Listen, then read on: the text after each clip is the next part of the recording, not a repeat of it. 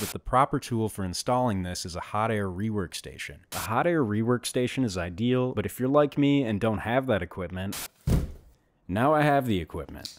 This is the Atten ST-862D hot air station, and I'm banking on it making my life a lot easier for certain repair tasks. As we start unboxing, I want to first thank Atten for providing me the product. In this video, we'll cover the basic features, operation, and trial it on real components to see how it performs. If you're watching the video, I'm guessing you're already familiar, but I'd be remiss not to make a few quick points on what a hot air station even is. First and foremost, it's a soldering tool, but unlike an iron, it applies heat through convection rather than conduction. It's basically a heat gun with fancier controls. Where this tool excels is on any board component with a high pin count and anything where the pads are underneath the chip, such as a BGA or CSP. It's either very difficult or even impossible to safely remove these types of components with a standard soldering iron, and that's where the hot air station comes in. Let's quick finish the unbox and then get into testing. Here are various tip attachments which modulate the airflow.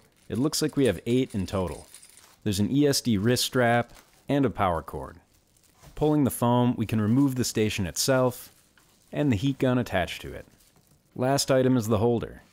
Now we can pull off all the plastic wrap and reveal the station. And here is everything from the box in all its glory. Now let's turn it on and see what controls we have. The buttons in the center, 1, 2, and 3, are programmable settings we can save for temperature and airflow.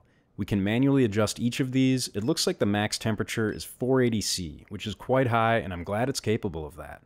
Holding any of these 3 buttons until we hear a beep should save this setting to that button. Flipping out and back into it, we can see now it's at the 480°C that I set, so that works, and saving a preset is very simple.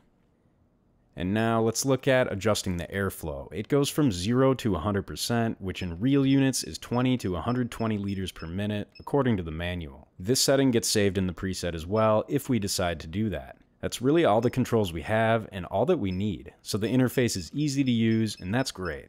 Now to actually start using it, we can choose one of these various nozzle caps and just push it on the end of the gun to install. Then we can turn it on by pressing this button on the side. And it turns off with the same button. Now let's give this a real test and try to desolder something that would otherwise be difficult with a regular iron. I don't have anything real to fix right now, but I found this scrap Game Boy Advance circuit board in my stash, and this amplifier chip seems like a good option. This is genuinely my first time using one of these, and I don't want to start with something too difficult right away. For initial settings here, I'm using a temperature of 400°C and 50% airflow. After applying flux, it took less than 20 seconds for the chip to come free with my tweezers. Unfortunately, I jiggled the camera, but even worse, I reflowed and knocked off a nearby capacitor, as you can see here. I set the airflow down to 10% as 50 felt too strong, like it could actually start blowing the smaller chips off with just the force of the air alone. And with this setting, I was able to reposition that capacitor and reflow it back in place without any issue.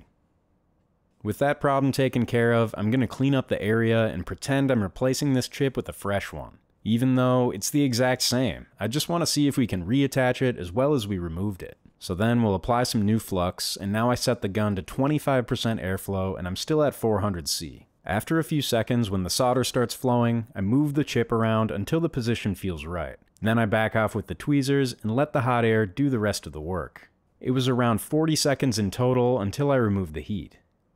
After cleaning up, I dare say these solder joints all look quite good, and in general, that worked very well. Overall thoughts on this station are highly positive. It's easy to operate, heats and cools rapidly, and it worked without any real problems on my first attempt. I'm glad we could cover the basics, and although I don't have anything on hand that needs real fixing, I'm looking forward to the next challenging repair when I can give this unit and myself a real trial. For now, the Atten hot air station gets a thumbs up from me. I hope this was useful for you. Thanks for watching, and I'll see you in the next video. Take care.